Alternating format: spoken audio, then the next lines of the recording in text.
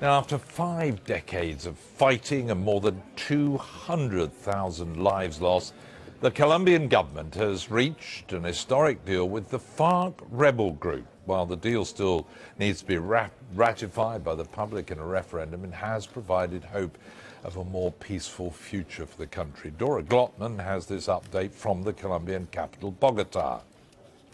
The Colombian government of Juan Manuel Santos and the FARC guerrilla have announced what could be the end of a 52-year-old war that has left over 200,000 people dead in this country. It happened yesterday in La Habana, Cuba, where after 3 years and 9 months of negotiations, they announced they had reached an agreement on a 6-point agenda.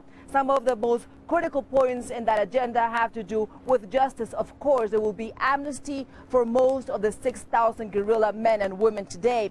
Those that confess to war crimes will receive a sentence of between 5 to 8 years, but not in jail. They will be in rural areas, in limited areas, which they will have to be confined to. Those that do not confess their crimes could face up to 20 years in jail. Now, the FARC, which has been a guerrilla for the last 52 years, will now be a political party. They have been assigned 5 seats in the lower house and 5 seats in the upper house of Congress. Initially, they will have a voice. They will be able to participate in some of the debates related with the conflict, but they will not be allowed to vote. That would only happen after the 2018 elections. Well, they will have to be elected by popular vote, and then they will be able to vote in Congress. Also, the FARC has made an agreement with the government to tell the victims of those that have died, the families of those that have died, where they have buried them, where they lay their bodies, and what happened to them during their last days.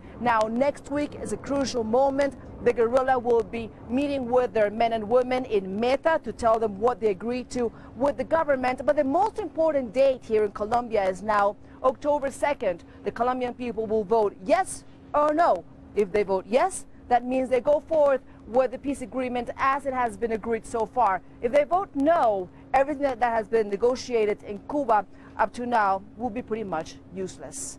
From Bogota, Colombia, Dora Glotman. Well, joining me now is a man who knows FARC well. He's photographer Jason.